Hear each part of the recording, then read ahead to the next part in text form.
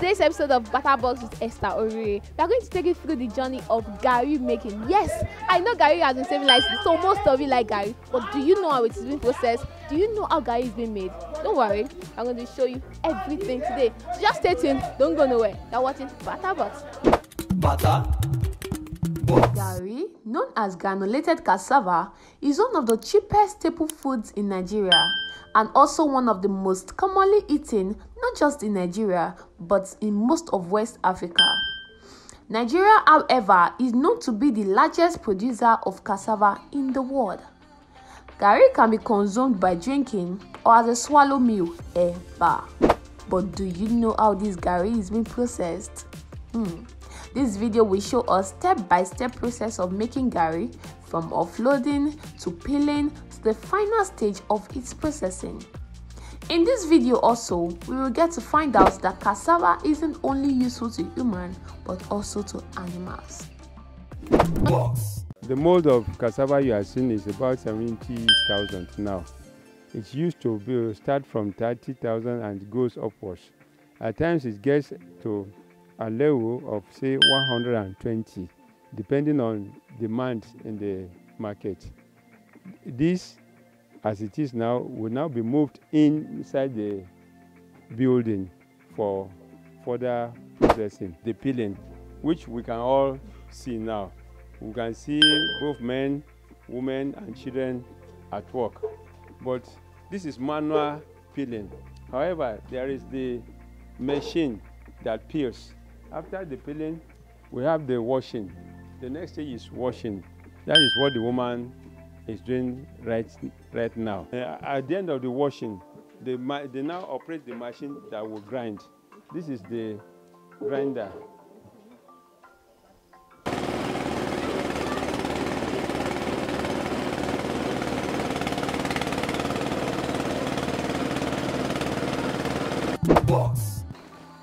So this is the grinded one. It has to be like this for about 3 or 4 days to ferment. As it ferments, the water drains away from it. So from here, it goes into the next stage. It goes into the next stage. Can you see this? This. So it will be packed into the sack. That's another one. Okay, so after it is packed into the sacks, then we now put it under the jack. You see, it has to be compressed. You know, it goes down. Do you feel it? It goes down. The more you jack it, the more it goes down. Start the jack.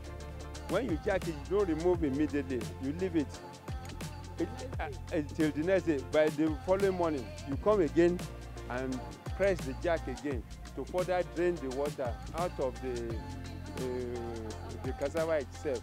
Then the third day you still do the same. By the time you discover the compressor can no longer compress the cassava, that is when it is ready for the next process. Yes, the next stage. This stage, this is the sieving stage. It is usually done by 2-3 people at a time, depending upon the quantity they have at hand. These ones, you see, these are the particles that are not well grinded. So this is what will now be taken to the oven over there for drying. When it's dried, it will be taken to the machine to regrind it, and after the grinding, it becomes the cassava flour, elubo. After sieving, it gets to the next stage of frying. Can you see how it is being fried? This fryer is meant for 2 people at a time. When it is fully dried, it will now be brought to this level. They will spread it on the ground to allow air to dry it properly. It's so soft, it's not hard. Can you see? So, can you see? The next stage is sieving after frying. The strong particles are removed again. And here is the finished product. Yeah. That's the finished product. There is no waste part of cassava. Nothing is wasteful in cassava. From the stem to the leaves to the cassava roots to the peels, everything in cassava is 100% useful. The peels can be used to feed piggery and goats. The peels will be dried. These are the dried peels. These peels, those who keep poultry, they normally come and buy, a single person can buy all this in one day to feed his or her piggery. Yes, the pigs in the piggery. Then goats, usually goat owners usually buy this from them to also feed their goats. So cassava peels are as essential as anything. Go easy, man. Like, I don't think garri processing is not really a big deal. Like, but today I was made to understand that go easy, man. I'm sure you all love this video, so don't forget to like, subscribe, and follow us on our social media platform. Also, is there any content you want to see from BattaBox? Why not drop it in the comment section? We'll definitely pull it through for you.